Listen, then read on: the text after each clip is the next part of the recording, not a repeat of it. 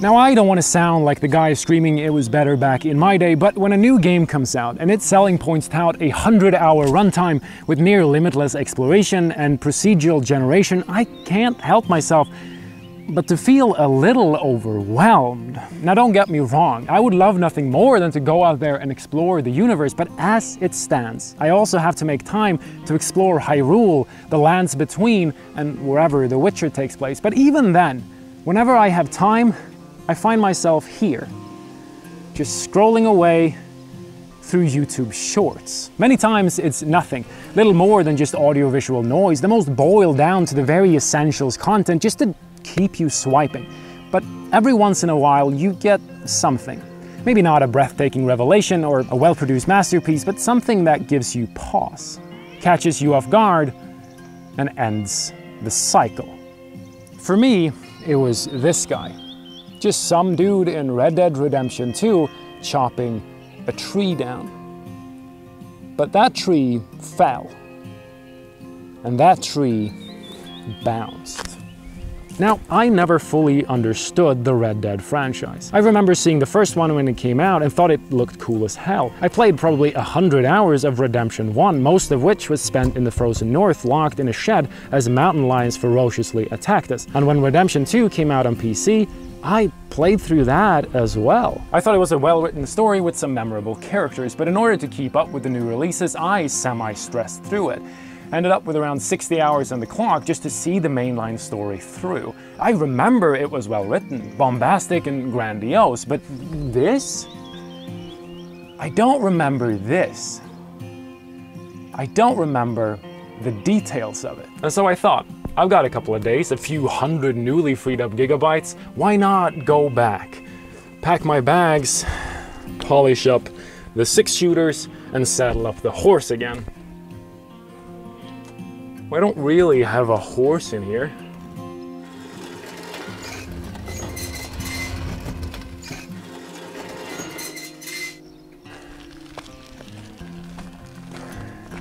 Well, I got this. I got this. We'll make do. We'll make do.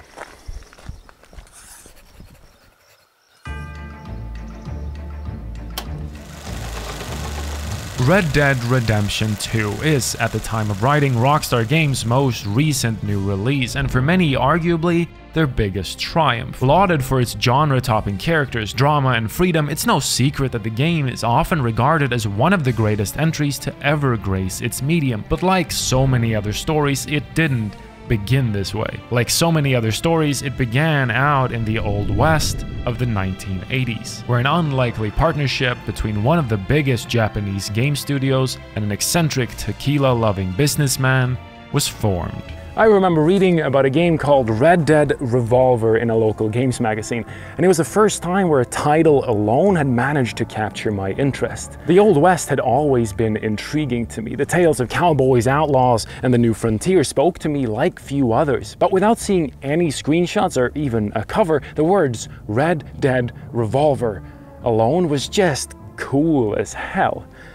But like so many other stories, at one point, it might have gone by an even better name. It's impossible to discuss the origins of Red Dead without mentioning its godfather, Diego Angel. Growing up in Colombia, South America, his deep interest in film took him to the United States, where he developed a keen eye for computer-assisted animation, and roughly a decade on, in sunny Carlsbad, California, he founded Angel Studios, an animation studio that after a struggling start found its footing producing scenes for major corporations and publishers, and after a few stumbling years became a bona fide game developer of its own, leading to 1997, where Japanese megacorp Capcom entrusted Diego and his studio to port the wildly successful Resident Evil 2 to the even more successful Nintendo 64.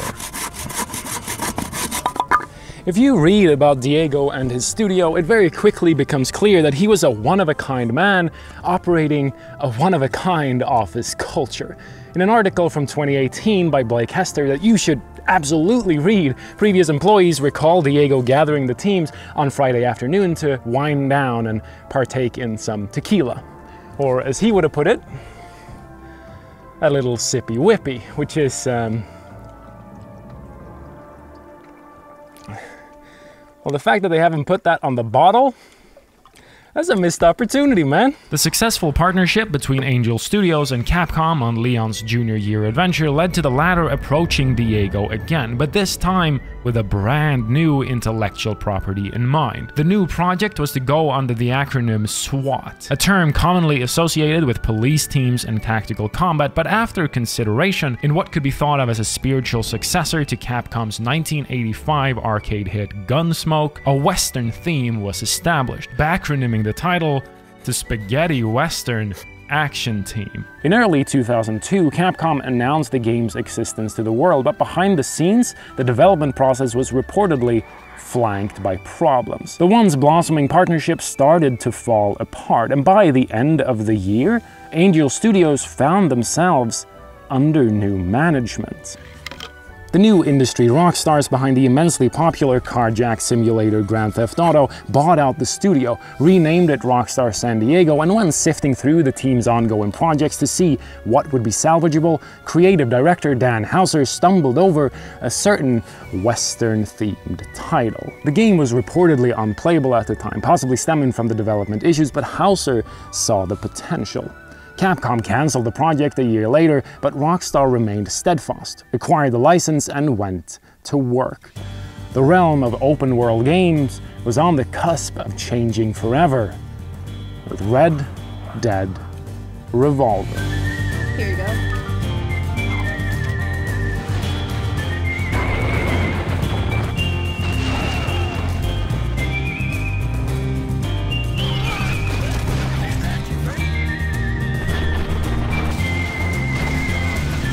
Red Dead Revolver, released in 2004 in North America and Europe, and the following year with publishing help from Capcom in Japan. The game follows young Outlaw Red as he's left a lone survivor of a bandit raid on his family home, with him dedicating his life to bringing justice to those who had wronged him. It's a simple premise, set in a simple world with simple mechanics. All right there, bounty hunter. That's enough disturbing the peace for one day. Hand over the weapon. I said hand it over.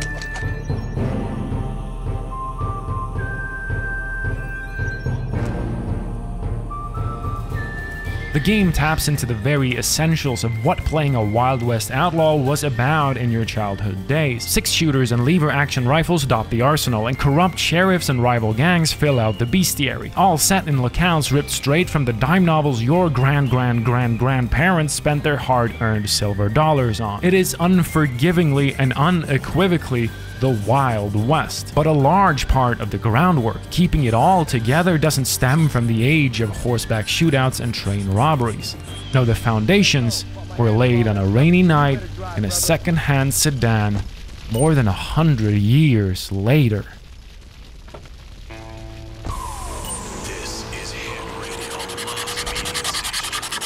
That Rockstar influence is shining almost as bright as the Western one. The team clearly drew inspirations from all of their previous projects, including the severely underrated Smuggler's Run franchise, but above them all is the game's position within the GTA release cycle. Rockstar had become industry royalty over the last few years, with GTA 3 and Vice City being almost universally loved. 2 masterpieces that managed to define the early 6th console generation and were leaps and bounds ahead of the competition in terms of open world design, letting the player do pretty much whatever they wanted at pretty much any point. But while the worlds offered unseen freedom, the game's combat mechanics were considerably more restrictive. Both GTA 3 and Vice City originally lacked any form of manual aim control while moving either Claude or Tommy, and instead relied on a finicky, often frustrating auto-aim system. The games were revolutions on so many different levels, and as full 3D character control was still just leaving its infancy, the systems proved serviceable enough for the team to rocket up to the stars. As the years went on, however, and as more and more titles figured out intuitive ways of handling third-person combat, the early GTA re-entry's limitations became harder to ignore. From this angle, it's easy to speculate where Red Dead Revolver fits in, a smaller title than the enormous GTA opuses, and alongside the projects of Manhunt and Max Payne 2, it offered an arena to test new ideas and direction. Because the combat in Red Dead Revolver is, at first glance, very similar to Rockstar's previous releases, using similar iconography and controls, but it handles considerably more modern. Using the right analog stick for camera aiming wasn't always the obvious solution, but when implemented, it was hard to see any other way to design a user-friendly control scheme. And when the blockbuster San Andreas released later the same year, featuring a very similar combat design to Revolver, the pieces start to fall together. With their first foray into the Old West, Rockstar had their priorities. They wanted to tap into the nostalgia of playing outlaws in the backyard while focusing on giving the players more control, letting the pre-turn of the century armament feel more like an extension of their bodies than previous big irons. The game, through its development struggles, ended up being a fairly short linear shooter with review scores all over the spectrum. Some publications lauded the visual style, while others thought it was too whimsical for its own good. For a lot of people, it became lumped together with the rest of Rockstar's smaller titles, which, while almost always great, wasn't able to even remotely touch the industry giants of the GTA franchise. But for the creators, Red Dead was different. The first step is always going to be the hardest, and the legacy of Red Dead wasn't to end with Revolver. The idea might have been born out of someone else's childhood dream, the first leg lined with thorns, and the final product might have missed the mark. But after all the struggles, just like on day one, the team still saw the potential. There was something here, a skeleton of ideas ready to be modified, altered beyond recognition, and then reassembled into something greater. Something achieving the prospects, something unlike any other, and something to love. There was something here to make your own.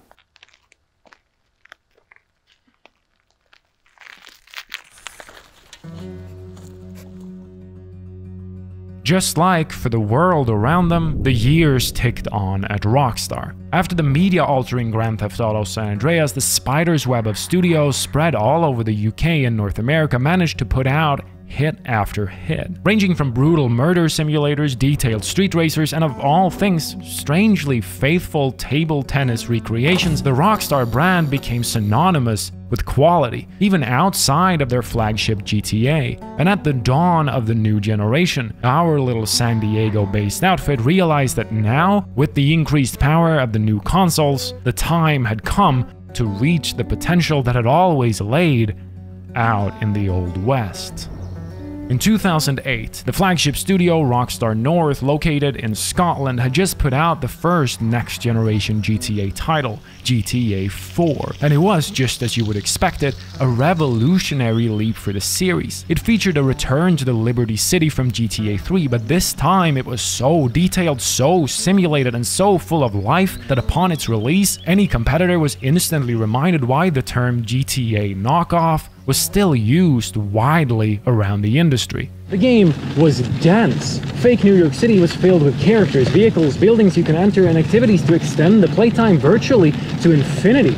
I remember waking up in the morning, walking out of Roman's apartment, grabbing a hot dog on the way, hopping in the car to drive to the local internet cafe, only to spend the rest of the day browsing the fake internet. The game was insane when it came out, and it still stands today as one of the most living, breathing cities ever portrayed in the media. All of that is good, great even, but let's be real. The 360 and PS3 might have enabled Rockstar to bump up the detail, but filling the worlds with activities and details was never where they were lacking. GTA 4 is a masterpiece still to this day, but in many ways it was just the next logical step for that series. So what happens when the world they seek to recreate was kind of empty?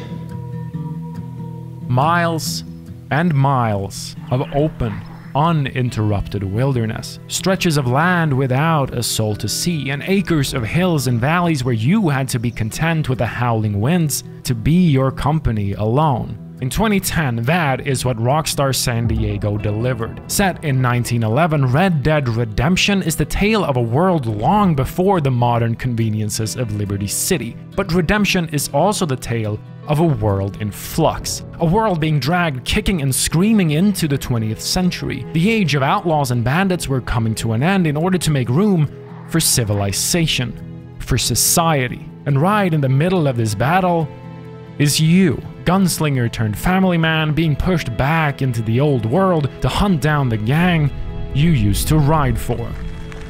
John Marston.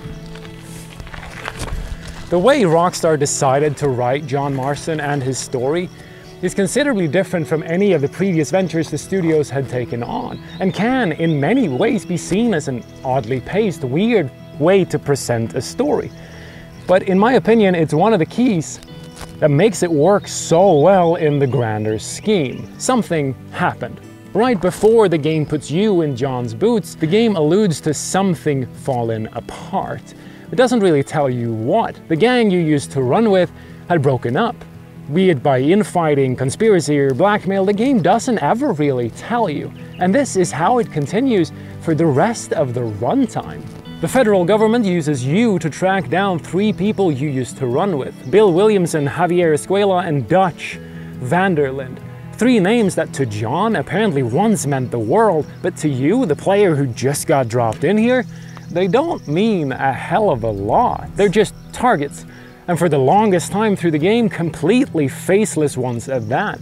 3 names on a paper that needs to die for you to live happily ever after. For the good of the world. For society. The frontier featured in Redemption, whether it's the American states of New Austin or West Elizabeth, or the Mexican province of Nuevo Paraíso, all have one thing in common. They do not want you there. Every element the game conveys to you screams that in your face. Mexico is undergoing a revolutionary war. The American South sees the last outlaws desperately clinging on to whatever they can. And further north, civilization has already taken a foothold and is creeping further and further into the desert every day. All Marston wants is to finish up this task so he can have his family return to him and live out his days quietly on his ranch. Every mission, every cutscene, every voice line delivery is steeped in this desperation to get it all over with and put it all behind him, to move on. I did what you asked. I got you Williamson and Escuela. It's over. Stop playing games with me. The world is vast, empty, and stretches all the way to the horizon, but it does so still featuring loads of activities. Anything from hunting hundreds of wild animals, beating drunks in games of horseshoes, or orchestrating your own train robberies. But all of these stand almost directly against the direction of the main narrative of the game. Because the world doesn't want you in it. The feds are only using you to get to their goals. Your old gang is splintered all across the country, and the world as a whole is ready to move on. You're a product of a bygone era, and no matter how hard you try and move on with it, you can't. You're stuck here, completely disconnected, in a world that despises you. Because the world is changing. Red Dead Redemption was a massive triumph when it released. For many, it managed to be the first game to fully recreate their childhood dreams of playing outlaw, and the lovingly crafted world invited millions to follow John Marston's journey. The complicated revenge story it told placed the player in the middle of a complex, deep conflict between parties not ever fully explained, and asked you to do the bidding of the new world against your old. It was a game fully designed to sink hours and hours into, but at every narrative turn, it hunted you down, reminding you that this world wants you out. Is that so? In a way. What's your name? You know, it's the darndest thing. I can't remember. Tell me your damn name and where you know me from. Well, I know you from Mexico. I know you from back out west. I know you from all over. Tell me your name or I won't be responsible for my actions. Oh, but you will. You will be responsible. This is a fine spot.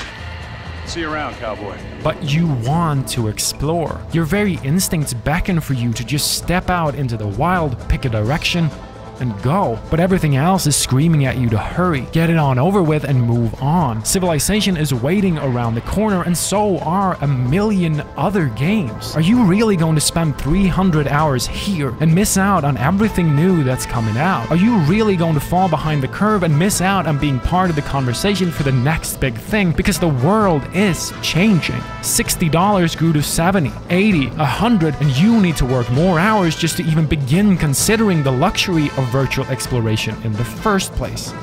But I want to explore new things, new places, and new worlds. Maybe 30 hours here is enough. Maybe I've gotten my money's worth. I can't justify spending the 2 hours I have each day plucking away at 1,000-hour save file. I gotta move on, buy something new, play something current, and see something different. I have to be part of the conversation. I need the sense of community.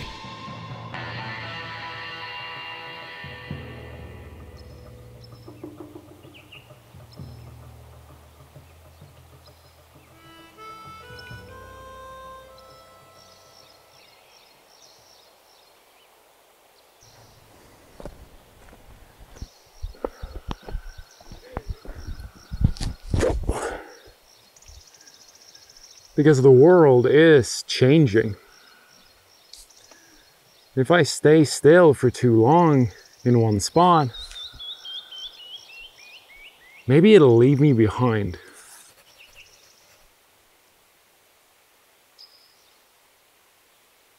That's how I played Red Dead Redemption 2 when it came out in 2019. It was hyped up as one of the best games of all time the first time it released a year before on consoles. So when it came out on PC, I had to play it. I needed to be part of that community, be it only for a few weeks or days, and keep up with the conversation. But November of 2019 wasn't just Redemption 2 territory. A few days later, Jedi Fallen Order was coming out, the brand new Pokemon, and the still mystifying Shenmue 3. And I needed to play those too, lest I'd be forgotten about and fallen behind the curve. So Red Dead 2 needed to be rushed. I played through the main story side frustratingly whenever a new side activity popped up that I felt compelled enough to do, and ended up with around 60 or so hours on the clock as I saw the credits roll. I liked it. It made me emotional and was strikingly beautiful all throughout, but it needed to be sidelined for me to be able to keep up to speed. Because the world wanted me out of there and on to greener pastures. Or at least I thought so. Because despite me playing the majority of the new releases and rarely dropping out of the current online zeitgeist, the world of Red Dead Redemption 2 always managed to stick around. In the back of my mind, some remnant of the experience that I, for a couple of hours, had blazed through and put aside was always back there, brewing. And for the first time in the franchise's history, Red Dead reached out. The world wanted me to come back. Red Dead Redemption 2 is the cash-in on Rockstar's long game, being one of the last hurrahs for the PS4s and Xbox Ones before those, just like any generation before them, would be put aside for more power. The sibling series of GTA only received an update to bring the 5th entry to the current generation, but Redemption 2 was, visually, everything you could have expected, and more. 8 years on from John Marston's entry onto the scene, Rockstar set out to finish the tale they started telling a whole generation ago. You don't look so good. I don't feel too good neither. I'm freezing.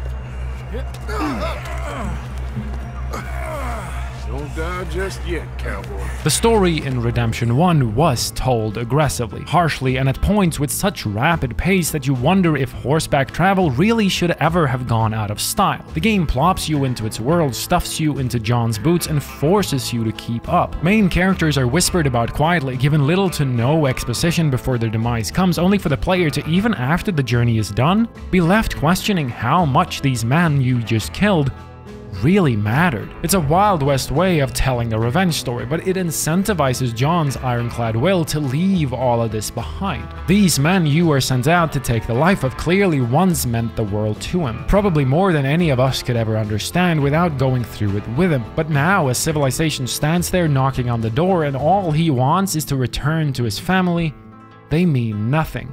It's not John's revenge. He's simply out there to serve it. And come Red Dead 2, the rest of the pieces start to fall together. I don't feel like being laughed at by the likes of you two. Stop it! Now! You fools punching each other when Como Driscoll's needing punching hard. You want to sit around waiting for him to come find us? All of you, we got work to do. Redemption 2, being a prequel, allows the player to get intimately familiar with the gang John 12 years later swears he's forgotten. Faces, character archetypes, and personalities only briefly glimpsed in 2010 are given the center stage, treating you as one of them, come hell or high water. It's only now, a whole generation later, that Bill, Javier, Abigail, and maybe more importantly Dutch are fully introduced, developed, and understood. Nearly a decade lived without fully comprehending the actions taken in 1911, without grasping the nuance of the decision to pull the trigger at the dawn of the new century. 8 years later, Rockstar cashes in on their long game. What had always felt like a cold, angry, hateful world was remodeled and redefined. While the gang is on the run and you can feel the long arm of the law creeping in from all sides, the sense of community is always present. No matter how far away you may find yourself, you know that your family is never further than a trail away. And all of this is presented to you, the player, through no better way than a single character. A single character that's completely absent from Redemption 1. Maybe because they weren't important. Or maybe for some other reason. Oh, wie wunderbar. Oh. Sie sind ein großer Mann. Ja. Ein großer Mann. Ja, wirklich. Es ist ein Segen, dass wir Sie getroffen haben. Come on, now get out of here. This place ain't safe. Get out of here! Ja, ja, alles klar. Vamos! Ich hab was für Sie. Einen Moment. Dankeschön. Thank you. Vielen Dank, herzlichen Dank. Guess it was a pleasure. Arthur Morgan. The character you play through Redemption 2 as is one of gang leader Dutch's oldest right-hand men and an integral part of it. I think we can hit it. I ain't never robbed in a city before. Well, you leave the planning to me. You'll ride with me. Always. Arthur is loyal, cares for little else than the well-being of the gang, and while you have the option to play him more or less honorably, his ever-present steadfastness transcends any game mechanic. The gang is on the run. The law is actively hunting them down, and after blowing the last job, money is running low. Throughout the game, the eyes are always set on the horizon, where living in peace away from the chaos is said to be a possibility. Dutch makes promises, everyone else listens, and you keep working. Arthur is the connection you have to the world. Everything you see is through his eyes, and while he pretends to be a stubborn, angry man at most times, surprisingly this time, the world doesn't. But you'll always be my friend. Well, of course I'm your friend, but you ain't always fair with me. If I was fair with you and a good person, I'd have had you hanged a long time ago. Well, that's true. In the 1899 that Redemption 2 plays out in, the federal government is already hunting down the remaining outlaws from America's frontier. But there's no single-file revenge plot taking place. There's no constant force to hurry or complete missions as soon as possible. The America here is still dangerous, hateful, and a lot of people would rather see you dead than alive, but overshadowing them all is breathing room. Going back into Red Dead Redemption 2, after reacquaintancing myself with the series, I made it a point to take my time. Fully disregard the outside world, any online discourse, and just exist within Rockstar's 19th century America. For as long as it took. Obviously trying to do every story mission and stop at the predefined stranger encounters out in the wild, but also to just exist. Open my eyes and fully experience the world that had been put before me, no matter how small.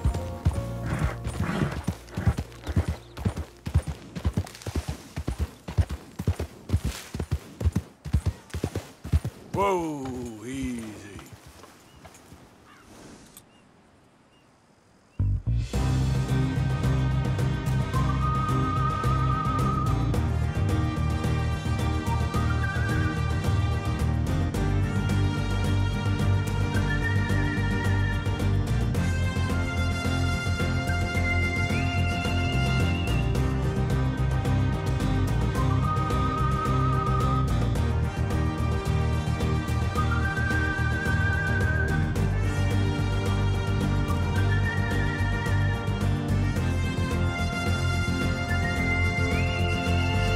I just walked for miles and miles with nothing ahead of me and nothing behind.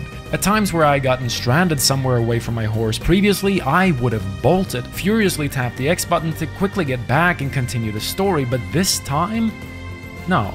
It didn't feel like something Arthur would do. It didn't feel right. He was dressed in 3 layers, had just woken up from a drunken stupor, and it was a nice, breezy, sunny morning. So why not just walk? I understand if it might seem strange. Why would I decide to play a video game and then forcefully choose to not really engage with the main mechanics of the game for hours at a time? Just holding the analog stick forward and watching as your character slowly strolls across the countryside can't really be engaging, can it? For everyone? I'm sure it isn't. And before I ended up here, I would probably have fallen into the same camp, but slowing down, connecting with what the character would do, and just letting the world play out around him for a while allowed for a completely different experience than I'd ever had. Because the world that Rockstar built for Red Dead Redemption 2 is arguably one of the most detailed ones to ever grace the medium. While the urban sprawl of the GTA series had always packed millions of items and objects in close alleyways and city streets, here, the wide open fields and canyons all sport micro-level detail to the extent that once you start looking close, it gets obscene. Boots and hooves leave prints in the newly wet mud, fallen snow gets pushed away underfoot, and if you ever take a tumble, get ready to find a river or pay for a bath lest everyone make fun of you for your hygiene. I don't even want to know why there's blood and gore all over you. Details found in every aspect, no matter town or meadow, and playing the game at the blistering speed I did the first time around, I was awestruck with the sheer quality of the experience, but slowing down, allowing for the game to breathe and taking a closer look at every dirt road, every blade of grass, and every roaming wild animal, having the game not only hold up its detailed presentation, but expand it and reward me for doing so, left me enthralled. Easy, whoa. Last time I'd played the game, the main frustration I had with the design was the mission structure. It was a conundrum to me at the time that while Rockstar had built this huge, near limitless open world, almost all of the missions boil down to go exactly here, do exactly this, shoot these guys, and then go exactly here. There was almost never any opportunity to experiment or enjoy the freedom of the open world, but I think now that I might have been playing it wrong. All of these design decisions are still in the game, and very few of the main missions play out differently, but when, instead of treating the main missions as the cornerstone of the experience, I spent tens of hours just existing in the extreme freedom of the wild between the roller coaster shootouts of the story romps, it became a whole nother game. The sudden linearity now didn't take away from the experience, it focused it. Enough for a couple of minutes, turned off all outside influence, and reminded me that no matter what happens, the gang comes first. And when the score is settled, the bounty is delivered, or whatever else Dutch had thought up, the world opened up again, and I could return home. Boys, let's get the hell out of here! The world had seen what I was doing. It saw me showing genuine interest, going out of my way to explore what it was offering and allowing for it to show me every little thing it wanted me to see. The world wanted me there.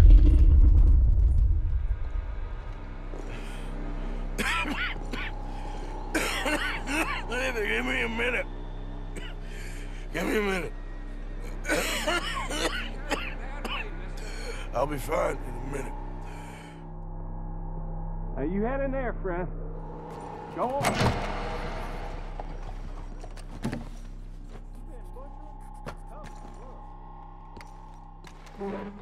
Can I help you? I need a doctor.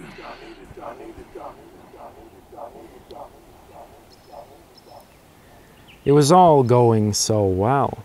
There were setbacks, of course, but Dutch said money was getting saved up, there was a plan, and everything was heading in the right direction. But then it fell apart. Charles, you can take folks up that way. Micah and I need to do some reconnaissance. I ain't got a final plan yet, Arthur, I ain't got it. I just need time. I need time and no traitors. At the end of the later chapters in the game, as things start going wrong, Dutch grows impatient and paranoid, and the divide between him and Arthur grows deeper. Mistrust, conspiracy, and fear run like wildfire within the gang, and as chapter 5 rolls around and Arthur starts feeling weaker and weaker, a doctor in bustling Saint-Denis gives the final word. Again? Let me see your tongue. Say ah. Ah.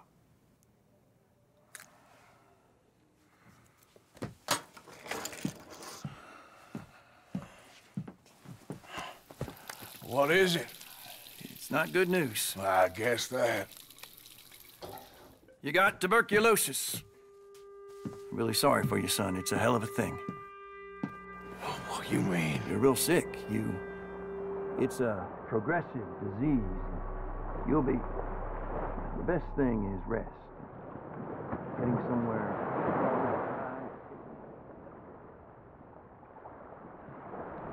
Tuberculosis. In 1899, there was not much you could do. Get somewhere dry and hot, and a syringe full of morphine, and you're on your way. Your fate sealed. Your days numbered. He didn't have a choice. He was good and he did good. When you receive the news of Arthur's condition, the game shifts, without skipping a beat. The joyous exploration of the American frontier cracks and makes way for shaky uncertainty.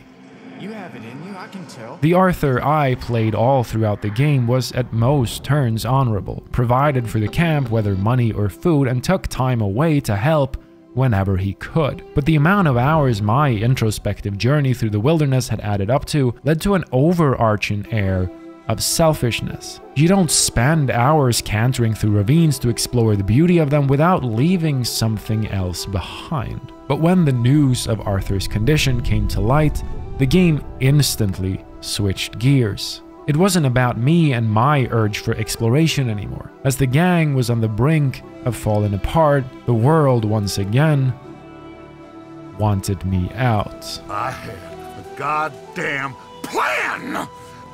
John, you are my brother. You are my son. I was coming for you. They was talking of hanging me, Dutch. They was talking. They was talking. And now they may come and hang us all.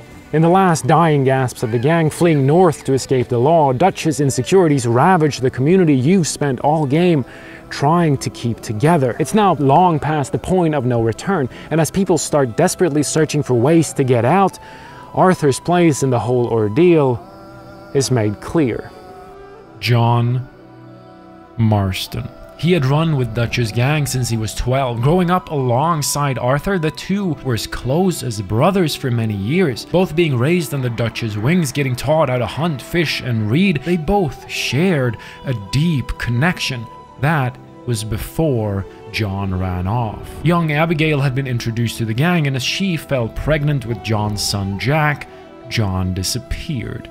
Arthur resented him, hated his ability to just turn his back on the gang, despised his apparent lack of respect for their father figure, but most of all, even after John had returned to the gang, Arthur was disappointed that he couldn't see what he had in Abigail and Jack, that both loved him. A future. I love Dutch. He saved me a long time ago. I feel like in Saint-Denis, when I got arrested, maybe he could have done something. I feel like you should take your woman and child and get lost. Do you? You could give something to Jack. It's that or... Well, I don't see no way out of this. Well, what about loyalty? Be loyal to what matters. What are you gonna do? I'll be okay, but do it for me. It would make me feel good, if that makes any sense. A little, but... Listen to me.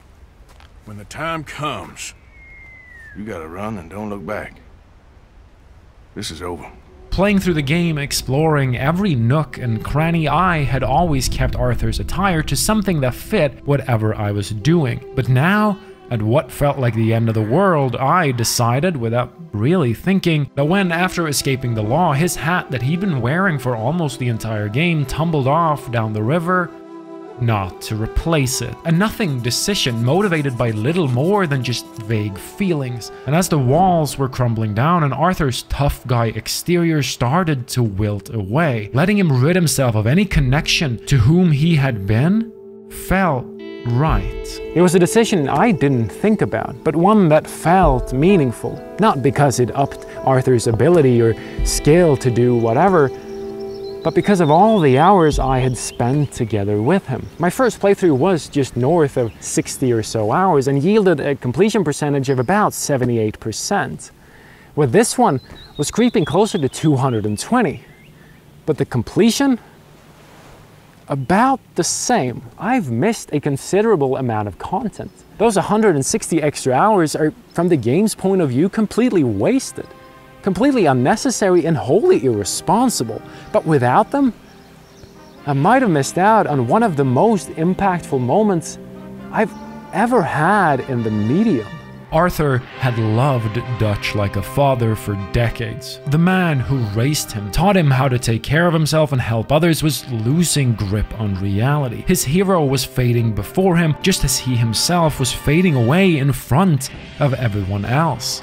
Arthur always told people he wasn't a good man, and hearts are rarely pure, but at the same time, they are equally rarely impure.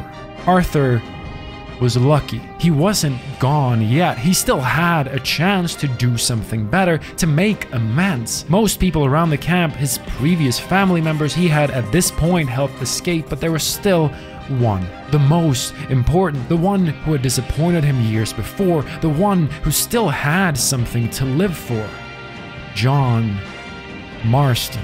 After days and weeks of struggling to find a rhythm in his new existence and come to peace with his fate, Arthur threw everything at the wall. He wasn't going to let John make the same mistake again. For all he knew, he had already left, tail between his legs or worse, but Arthur wasn't going to allow it. After running to make sure Jack was safe and on his way away from Dutch, he mustered everything he had and rescued Abigail from the clutches of the law. His last hours on Earth dedicated fully to someone else. And when he let that sink in, and without any input from me, reached into his bag and for the first time in 50 or so hours, once again put on his hat, it had weight. The many miles we walk, the many things we learn, the building of a shrine, only just to burn. A tiny moment, simply predicated by an instinctive decision only made possible through deciding to sideline everything I thought was important to me, just to fully lean into a new thing, to experience something that had beckoned me to just come take a look. I saw a possibility to maybe experience something in a way I had never really had before, and as the hours slowly started to fade together, it all hinged on an instinct. I'm really sorry for you, son. It's a hell of a thing. And all you can do now is decide the man you want to be for the time you have left. Something so simple, something so ultimately meaningless, and yet something so tangible, like a worn, battle-scarred cowboy hat that ends up symbolizing an entire experience. A symbol of intimidation, of freedom, of belonging, being worn on every step, through every tumble, and by my side at every hardship. It was the personification of an outlaw, longing for a better life. But when the world then changed, it fell out of fashion, not by a conscious choice or willful omission, but by accident and apathy. I didn't feel like the same outlaw. What point was there to die as rich as possible if I was just going to die all the same? Nothing mattered. No future, no dream, no thing had a point anymore. But one man did. One man and his family. All right, Arthur, come on, let's go. You go. Keep pushing, Arthur. No. No. I think I've pushed all I can. Come on. You go. We ain't got time for this, not now. We ain't both gonna make it. Go. Now. I'll hold them off. It would mean a lot to me. Please. There ain't no more time for talk. Go. Arthur. Go to your family. Arthur! Get the hell out of here and be a goddamn man. You're my brother. I know. I know.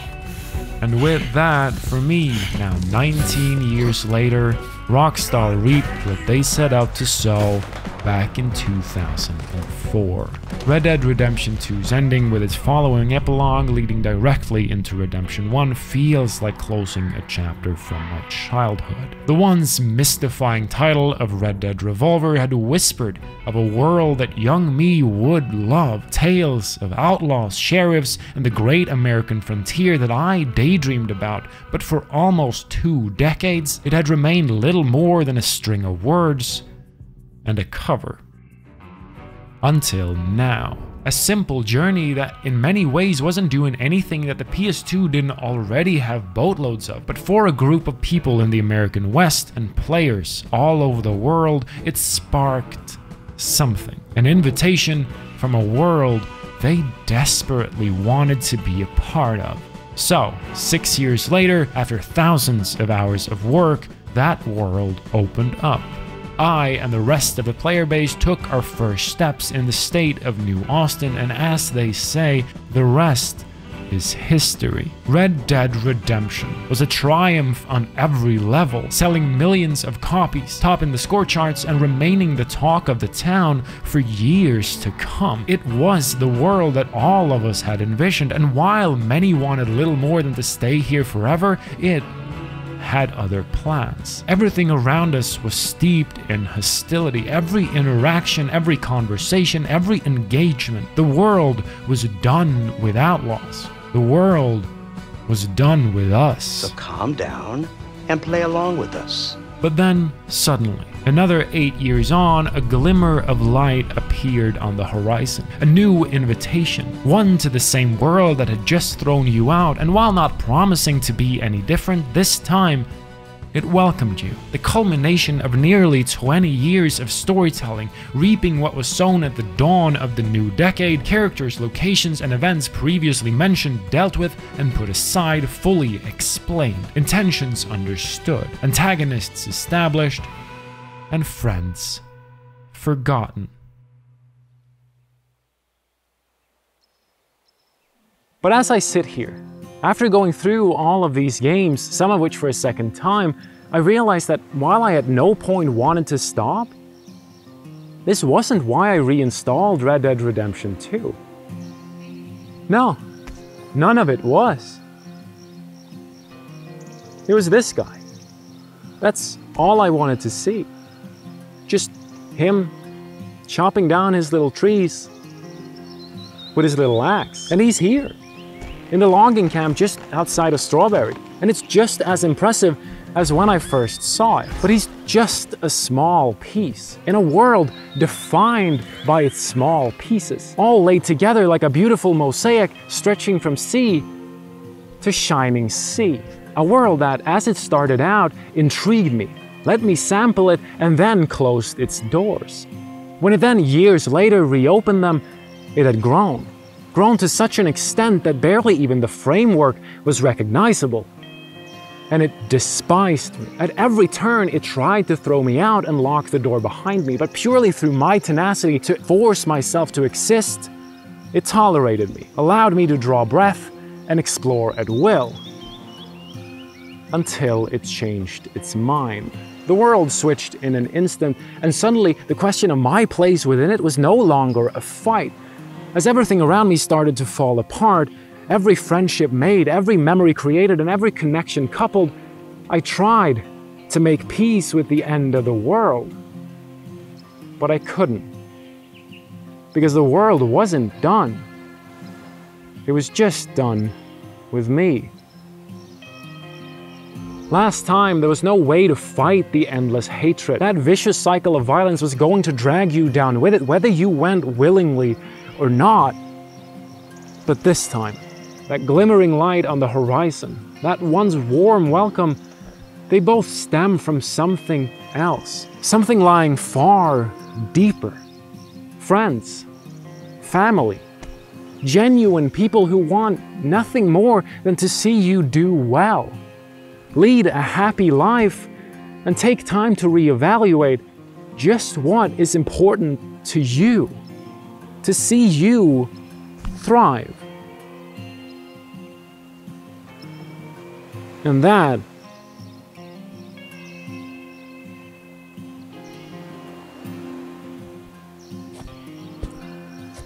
I can make peace with. Because when the world wants you out, the least you can do is make it miss you.